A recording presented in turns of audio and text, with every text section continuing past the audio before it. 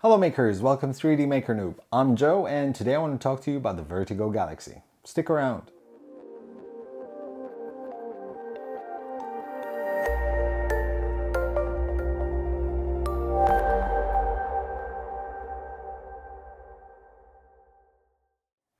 Welcome back makers. It's time to finally present to you the Vertigo Galaxy. Yes, the latest in the Extrafill PLA lineup from Fillamentum. Now the name sounds familiar, it's because it carries the same Vertigo name as the Vertigo Grey. However, whereas the Vertigo Grey is gray, the Galaxy is actually much different. It has this gorgeous deep olive green color to it, and instead of the silver flakes they've added these gold flakes to it, which make it extremely nice and makes the color pop quite a bit. Now I've had the pleasure of printing with the Vertigo Galaxy for quite some time now in order to give Fillamentum any feedback that I had with the filament itself. However, true to form with every Vertigo filament that I've printed with so far, the layers lay down absolutely beautiful. They blend really nicely together and it's extremely easy to use this filament. So I started off by printing the faceless model by Fantasygraph. This was printed on the Anycubic i3 Mega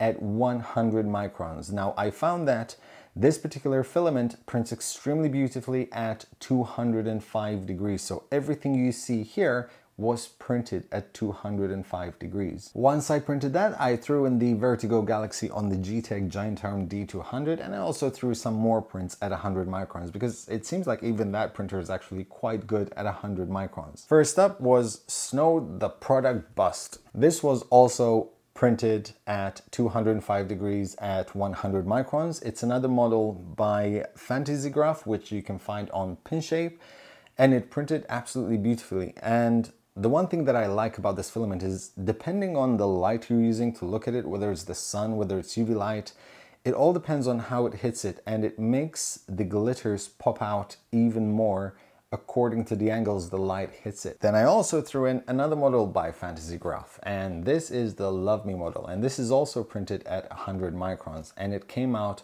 almost flawless. The layers blended beautifully together, and once again the sheen on the gold flakes pops out really nicely. I then threw in a print which was sent to me by a buddy of mine, Filament Frenzy, and it's this lion bust light here. This is probably one of the coolest, most awesome models I've ever seen. It prints with pre-incorporated supports on the front teeth, and that's basically it. Other than that, it requires no supports whatsoever. This was also printed on the G-Tech Giant Arm D200 at 100 micron layers, and it turned out perfect. Then obviously I decided to throw in a vase, and I printed this spiral vase by Devin Montes. This was printed at 200 micron layer heights at 65 millimeters a second. And something I noticed is that when you print at 200 microns, the gold glitters seem more dense, giving it a much more intense sheen to it.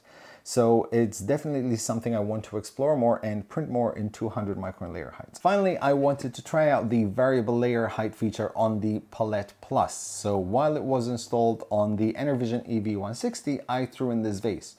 And apart from the Vertigo Galaxy, I also threw in some Fillamentum Rapunzel Silver. And I have to say it came out absolutely beautiful. The colors really complement each other. So honestly speaking, I see a dual color print in the foreseeable future for these two filaments right here. So that is it for me, guys. I really do suggest you try to get your hands on some of this filament, or at least a sample to try it out. It is incredibly beautiful, true to form with the Vertigo series. It's a very forgiving filament and it blends layers quite beautifully. If you want more information on the Vertigo Galaxy, I will leave links in the video description so you can see where you can get them from the US and the EU and the rest of the world. Once again, I want to thank you very much for watching. I want to thank my awesome patrons for their incredible support. I wouldn't be able to do this without you guys.